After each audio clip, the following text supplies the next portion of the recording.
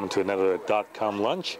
Once again, we are here at Tobacco, and it's 81 degrees right now. It's beautiful, it's sunny, and you know, everyone's wearing shades because you know it's 81 degrees.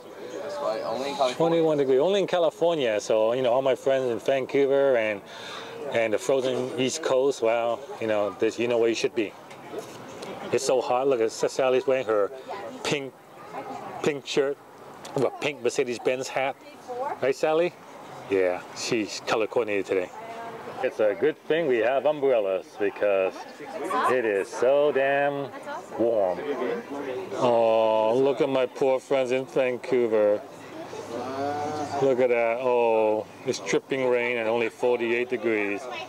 Hi guys, I'm Ed. I'm from Australia. I'm about to launch an app called Glyph. It's going to be a location-based social network on mobile, so you can pretty much find cool places to go, like from friends, and find friends nearby, and yeah, it'll be a lot of fun. Actually, it'd be probably better if I do it after it's launched, and I'll be making more sense. What's that? Preview.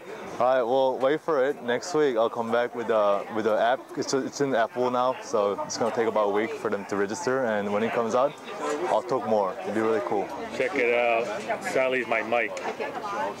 She's playing. What are you playing, Sally? She's playing something like Minecraft, and she's holding my mic. Minecraft, yeah. And she's moving the mic around. This is a good example of why you should really put the mic to yourself and not to Sally's hat. Yeah. Okay, today I'm not technically having pho. This is special egg noodle soup. And normally pho is made from rice noodle, but I'm doing egg noodle, which is more of a Chinese, Cantonese, Asian type dish. But hey, you know, something different. It's still very, very good, and it's still refreshing and healthy, appetizing. I like it. Got this little chip that Sally likes. Sally, you want a chip? Yeah, Sally takes the chip, of course, yeah. It's hot, but maybe put it down somewhere. I don't know where, but put it down somewhere. Put it, oh, okay, yeah, that works too. There you go, just put it over there. Great, okay. Okay, this is Sally's dish, and yes, it's a very, very big dish. It's pork chop on broken rice with veggies, a soup, and fish sauce. It's a lot of food. Sally's wondering, how you can eat all that, Sally? No, this is a yellow rice. It is a yellow rice, see? It's just, once you add a little flavor to it, it'll be yellow. Yeah. Yes, she will eat all of that. No, she won't eat all that. She'll just eat the pork chop and throw everything else away. You're wasting food, Sally. Recently, I watched a movie on Netflix. It was called Inequality for All. And it stars the former Labor Secretary to President Bill Clinton. And as you can no doubt guess, the movie is about the growing gap between the rich and the not so rich, and the disappearing middle class. And like most movies, it's got some interviews happening, and I noticed a few things strange to the movie. The first one, they had this couple who's talking about, you know, they can't make ends meet, and the wife only got like $35 in her bank account, and the husband has less than $100 in his bank account, and they're trying to budget now. It shows them budgeting on their computer. Yes, a top-of-the-line MacBook Pro. And I'm looking at this and going, okay, and I wonder why you only got $25 in your bank account, right?